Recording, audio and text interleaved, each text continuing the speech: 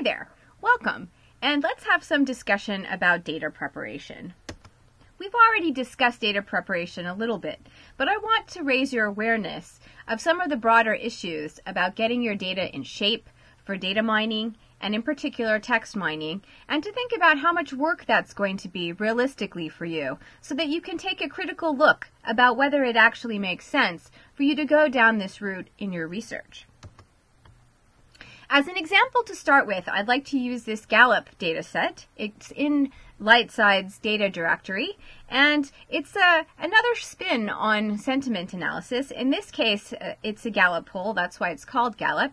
And in the US, we have these Gallup polls they're kind of like opinion polls that are run widely to sort of just assess what's public opinion about a particular issue now. And this particular one was run about the Obama healthcare bill. And here we have a data set where for every person, when they make their submission, we know their gender, their age, what state they're from, whether they were in favor of the bill or not, and what they said about it. And so you can see that this is assessing somebody's attitude about something specific, but they could have written anything in that text column.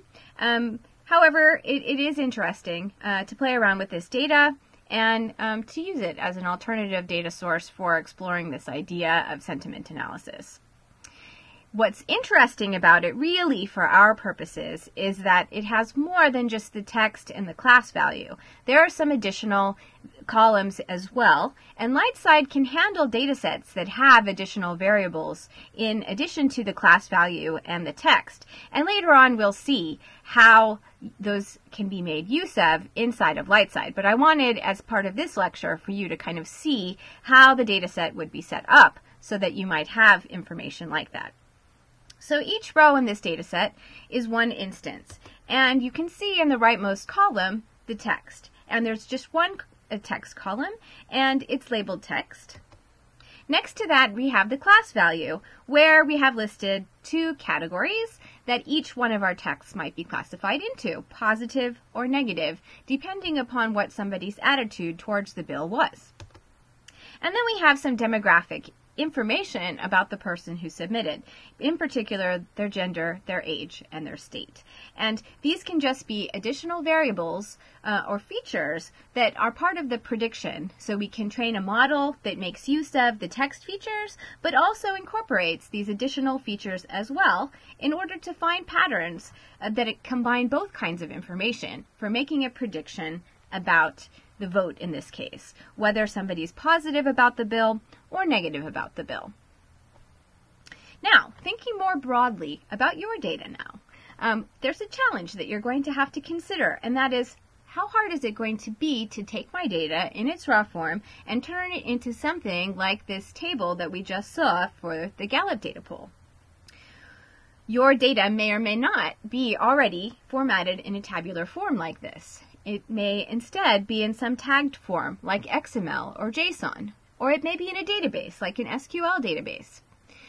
If so, that's okay. That's at least a kind of structuring, and there are ways of dealing with this as long as you're prepared to do so. For example, in Python and Java, two programming languages, there are packages that you can import for parsing XML and JSON. So it's not insurmountable, just that the data is not in its raw form ready to be loaded into LightSIDE. You can write a little script to be able to do that formatting, but you need to be prepared to do that. There are also open source workbenches to export data from an SQL database to some tabular form like Excel or CSV.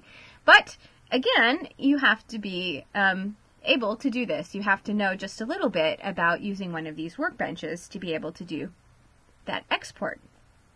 Or you may be able to get help, let's say, from somebody out there in this course through the discussion forum, maybe using the Quick Helper. You should be able to find people around. If you are a person who doesn't have experience with these things, try to find somebody who might be interested in partnering with you and working with you on your data, if that's of interest to you, and if you, by yourself, would feel like this was a big hurdle in getting the work done. But beyond these formatting issues, your data may not be segmented into the desired unit of analysis. So let's say you want to make a prediction for a student per week, but actually you have this click data and every click is an entry. Then you don't really want each entry to be a unit in your data set for machine learning. What you have to do first is aggregate these clicks into units that you can use to make your prediction. So that requires, again, some reformatting, some aggregation. It could be that you need to write some code to do this. It could be that maybe you can do this in Excel with some macros, or it may be that that you can do it in Tableau. But in any case, with whatever infrastructure you're comfortable working with, some reanalysis will be necessary, some reformatting or reshaping of your data. Smaller problems to deal with actually are, for example, your data may be in a non-standard character encoding, and then you just may have to convert the character encoding to something that LightSIDE can handle. In particular, UTF-8 is a very safe format. And sometimes you can just read your data into a text editor and save it in UTF. And, again, this is an issue where you can look things up. You can actually sometimes type in a question in Google and end up on Stack Overflow, which is a question and answer site where you can get lots of useful answers to questions like this. And so you can find some help there. You may be able to find some help in our discussion forum. But in any case, it's an issue that you may have to deal with depending upon what format your data is in. So if your data is text, it may contain some disfluencies. It's probably not perfectly formed English unless you're dealing with something like news articles, which you're not likely to be dealing with if you're doing learning analytics. Most likely you're dealing with interaction data or essay data, open response items, and there's going to be some disfluencies. And so when you start to get into feature extraction, you may make some assumptions about your data being well formed. But you need to understand that that may not be the case, and that may introduce a little bit of noise into your feature encoding when you do the extraction. It'll be more clear where those issues come up later on when we talk about more advanced features that you might extract. But it might also be the case that not all of your data is in English. In fact, maybe all of your data is in a different language. Now, right now, LightSIDE is configured for working in English, but it's easy to swap in some plugins that would enable you to work in a different language. But this is something that you have to be a little bit proactive about to find those units. Now, if you want to be able to plug in some capability to work with a different language, you might just reach out to the LightSIDE developers or send email actually to me, and I can hook you up with those people. And hopefully we can help you find the resources that you need. Since LightSIDE is a plugin architecture, it's not as difficult as you might think to be able to extend to another language. But it is an issue that you need to think about. Well, cleaning up the data is one of the challenges, but another challenge is even just getting your data to be labeled. Now, in the case of the Gallup data that we just saw, the labels were given by the poll. We know how people said that they were going to vote, and then we're working on a model to be able to replicate that. But sometimes you get your data and it's not labeled, and you have an idea of what it is that you want to be able to detect in student interaction. And maybe you even have a coding manual that you designed that has a set of codes that you're interested in. You've got definitions, and as a human, you're able to identify the places where those actions take place. But what you want is to be able to do that automatically. Well, in order to be able to learn a model to do that, you need to have some data that's already been labeled.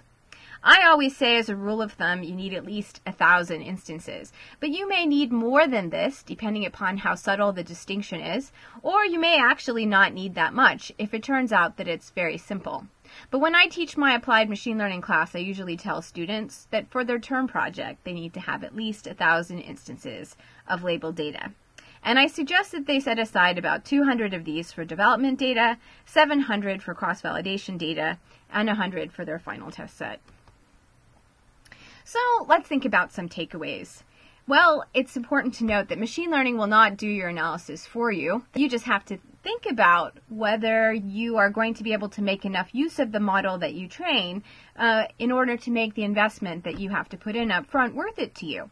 So for example, if you know that you've got this data from one study, you're going to label it and then train a model on it, and then you're going to run several more studies with similar data, and you can apply your model to that.